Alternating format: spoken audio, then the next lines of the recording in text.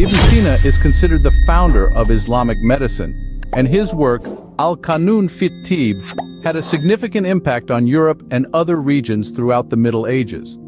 This masterpiece made a major contribution to both Islamic and Western societies by providing a comprehensive compilation of medical knowledge from antiquity to the Middle Ages.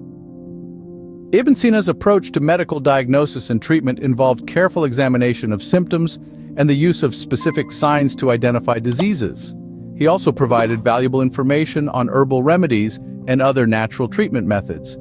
His work not only greatly influenced the field of medicine, but also left a lasting impact on philosophy, astronomy, mathematics, and various other scientific disciplines. Ibn Sina's work continues to be highly respected in the medical and scientific world today.